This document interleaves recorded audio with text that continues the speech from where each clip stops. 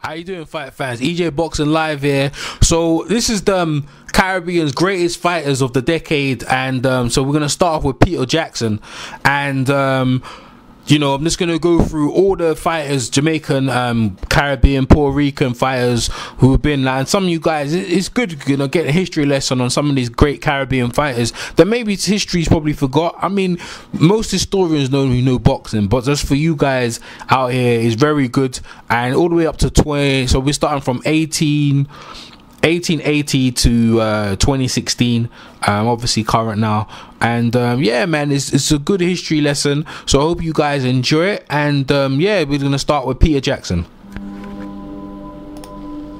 Into this climate stepped Peter Jackson, a cultured British West Indian who had won the heavyweight title in Australia. Jackson had admirers as far away as America, where abolitionist leader Frederick Douglass kept the fighter's picture in his study. Even the American press held Jackson in high regard. The National Police Gazette, which was the leading sports paper of the late 19th century in the United States, was a fairly racist paper in many respects, but one of the things that it touted all the time was writing about black fighters and saying that they deserved a chance to compete for titles and so forth. In 1888, Peter Jackson came to America in search of greater fame.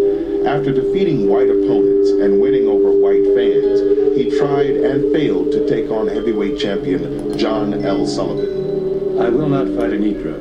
I never have, and I never shall. With no title at stake, Jackson settled for a match against Gentleman Jim Corbett in 1891. The two guys had a lot of respect for each other. Corbett was on a trajectory to fight for a title.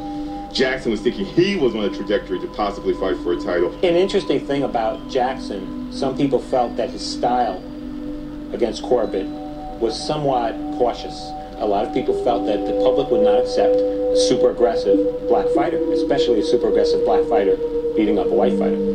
After 61 rounds, the bout ended in a draw. Despite Jackson's showing, it was Corbett who would fight for the title and become champion. A frustrated Jackson went to England, where he gained a measure of fame by winning the British heavyweight title. In the years to come, he had difficulty finding matches and rarely fought. At the age of 40, Peter Jackson died in Australia, never having fought for the world heavyweight crown.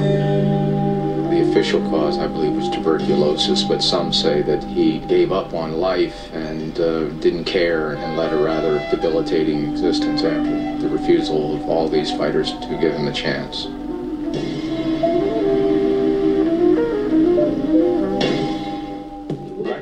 Peter Jackson, the great Peter Jackson from Australia. You know, when he came over to box... Peter Jackson, was he a black guy? Yes. Yes. From Australia? Yes, he was the Australian champion. No. He came, actually, he came off of a plantation, I'm forgetting where he grew up. Was he from the West Indies or something? Originally West Indies, yes, but he was just great. He was tremendous. And what I love about him, oh my gosh, his story is amazing. I don't want to get off on another tangent, but let me tell you about him. He comes to America, and this is what I love about talking to you. First of all, you're cute, and your accent is absolutely adorable. How can anybody, you know, that British accent is just amazing. Oh, thank you. So Peter Jackson has, you know, the British, or the mother tongue accent. Okay. So here he is, this man who's, I forget his exact height. I think he was almost 6 foot, maybe he was 6 foot. But he comes over and he has the perfect physique, and he's intelligent, and he has the accent of the mother tongue. Wow. I mean, how could you not fall in love with this guy? Everybody immediately considered him more intelligent than anybody else. And, you know, I'm sorry, Americans, when they're around British people and they have that accent, they automatically assume they're more intelligent. So, anyway, Peter Jackson was a big hit. Now, the art community, I love this. The art community is going through this renaissance that I talk about from the early days of the Greek, you know, it's this neoclassical period in Greek and Roman is now popular.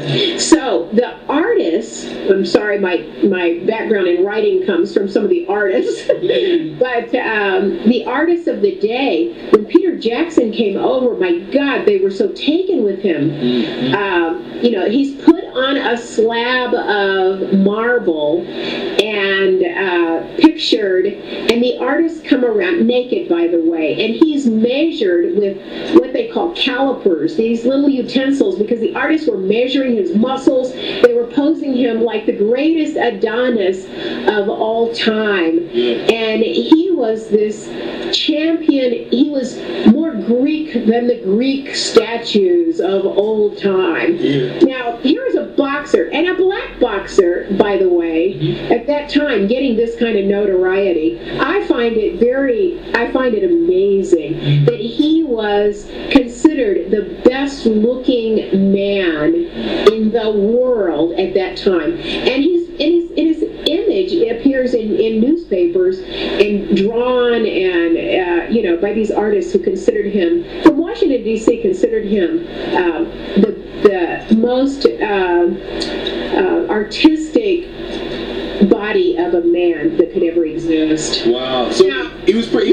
Go ahead. This is a Victorian era, mind you. Okay. Now, when you can print that this black man is more appealing and more artistically developed than any other man in the world, I think you have for me, I think that period was an opening in race relations that obviously, to a certain extent, got shut down a little bit by the white boxers of the time. And that really depresses me, because I think there was a period of time in race relations in the United States when people were open to the beauty of the best man, so to speak.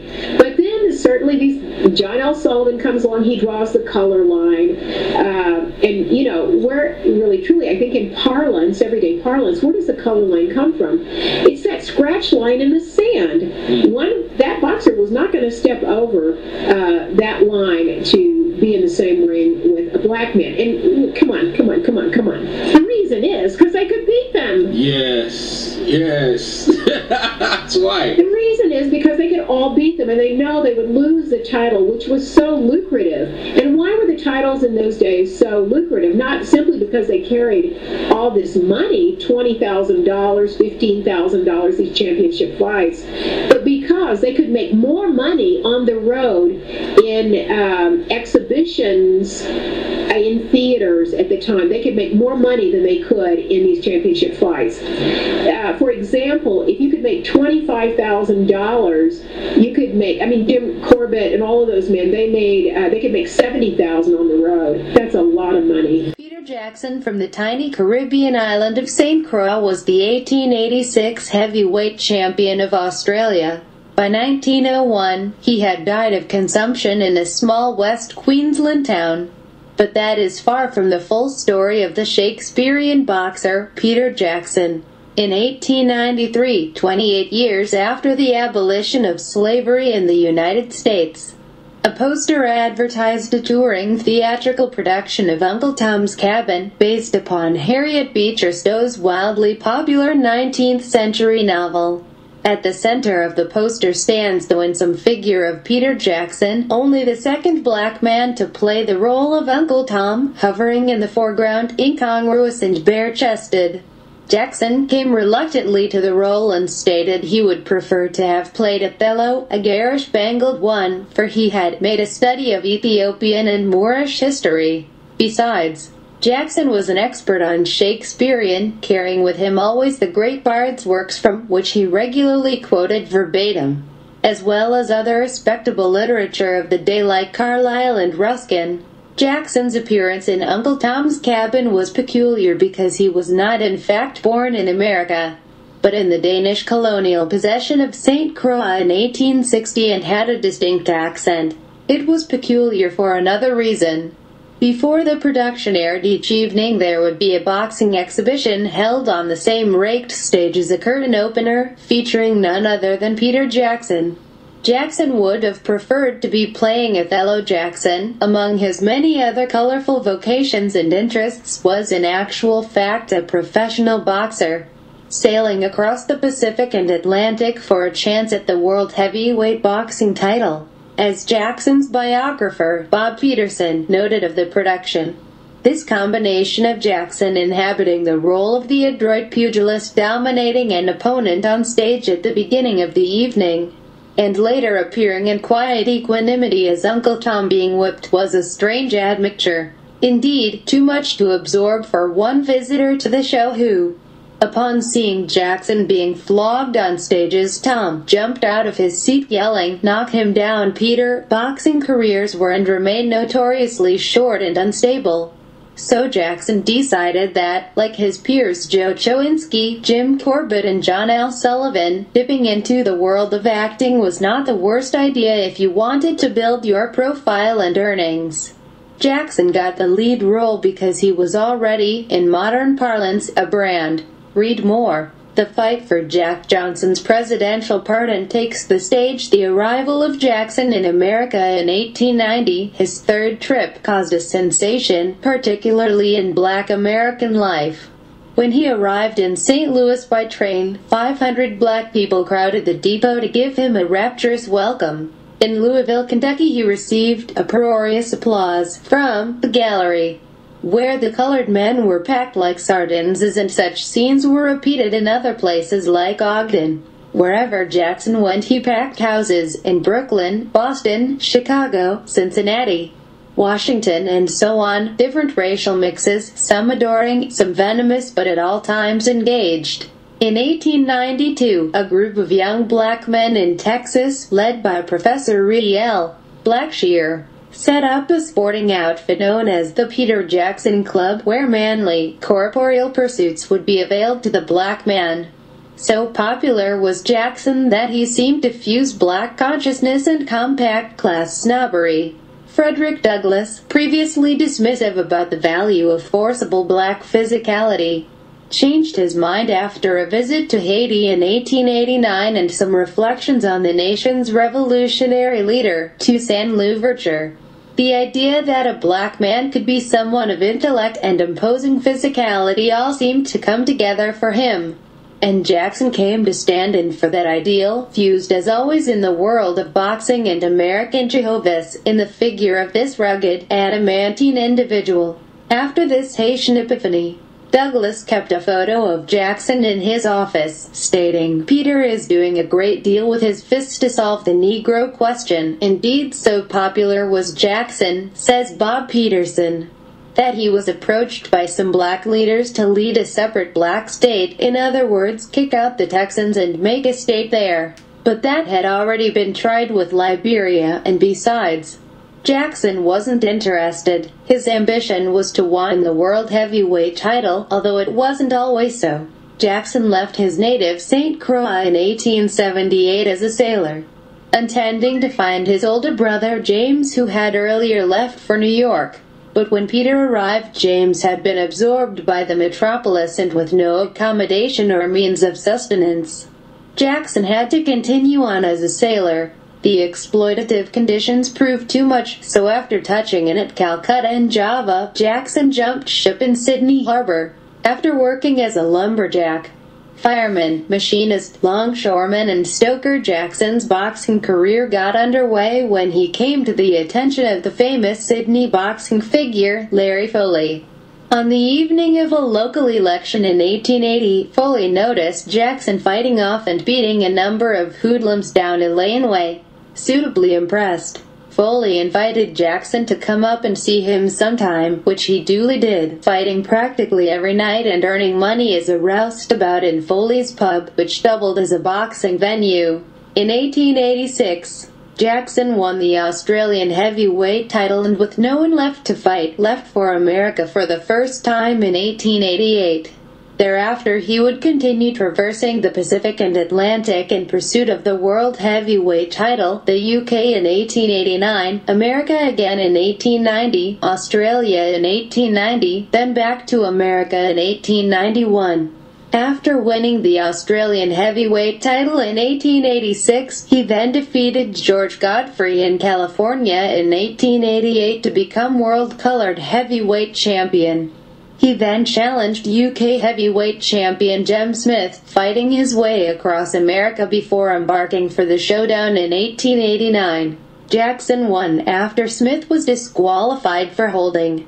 But it wasn't a championship fight, so Smith retained the title. The next year in Bruges, Smith lost the title to Paddy Slavin, an Australian boxer who Jackson had taught. In 1892, Jackson beat Slavin, but that wasn't a championship fight either, so Jackson never won the British title. This pattern of white heavyweight boxing champions raising the color bar and refusing to put their titles on the line is the enduring theme of Jackson's career. Whether by straightforward race hatred or by evasion, a scroll of boxing champions refused to give Jackson an opportunity to contest for the title of World Heavyweight Champion, a title boxing historian Gerald Early has described as being akin to the Emperor of Masculinity. Jem Smith, Paddy Slavin, John L. Sullivan, Jim Corbett, Bob Fitzsimmons, another taught by Jackson, and Jim Jeffries were all heavyweight champions who refused Jackson his opportunity. A fact well attested at the time. By doing so, they denied the world the opportunity to witness the first black world heavyweight champion, formally speaking. That title would go to Jack Johnson in Rushcutters Bay in Sydney in 1908. There are few boxing stories that end well, and Jackson was no exception. Having been denied a title shot and past his boxing and acting prime, he took off at age 38 to the Klondike Mines in Canada with Paddy Slavin to provide the gold miners boxing entertainment, where they threw nuggets in the ring. But by then Jackson had contracted consumption. In a bad way, he returned to Australia. But Brisbane was too dank and he deteriorated before he went to Roma, where he died in 1901. Buried in Tuang Cemetery, he has a magnificent monument etched with the words from Shakespeare's Julius Caesar. This was a man. Sam Fitzpatrick, a trainer for both Peter Jackson and Jack Johnson, stated that of the two, Jackson was the superior boxer. That Peter Jackson is and also ran in sporting and historical consciousness is a shame given his enormous sweep and talent. Little of that was for want of trying. Wow, what a story, man. What a thing this man had to endure just to get a shot at the title. He was very articulate as well, man. At the time, he's tall boxer, and it was just a hard time, man. As you heard, all the champions denied him a shot at the title, and arguably when we talk about when people mention the first heavyweight champ, obviously it's of this era with gloves, you think of John L. Sullivan, but if the time John L. Sullivan wouldn't have gave Peter Jackson, I think that would have been that, man. So affectionately, people say John L. Sullivan, and obviously Jim Corbett and Jim Jeffries and stuff like that, but Peter Jackson would say Peter Jackson and John L. Sullivan. That's how it should be, really. And Peter Jackson, Jack Johnson. Hey, man, it was hard, man. But playing as the Uncle Tom on thing, that's crazy. Getting whipped on stage, that's how the people probably wanted to predict him, but it was acting. But they must have played the role pretty good, though, because obviously before the show up, he was there beating people up before the show started. I guess it was a way to earn money at the time. But like all the Australian title, they didn't put it on the line. The British champion didn't put it on the line. There, man. Prejudice is crazy, man. But anyway, so that's Peter Jackson. We're gonna go on to the next file. All right. DJ Boxing Live here. DJ Boxing Live here. Buster Douglas, Maximum, Buster Douglas, the fat pump, the leather Yo, this is Chris Caban, chilling with my man EJ Boxing Live, one of the hottest, dopest boxing channels on YouTube.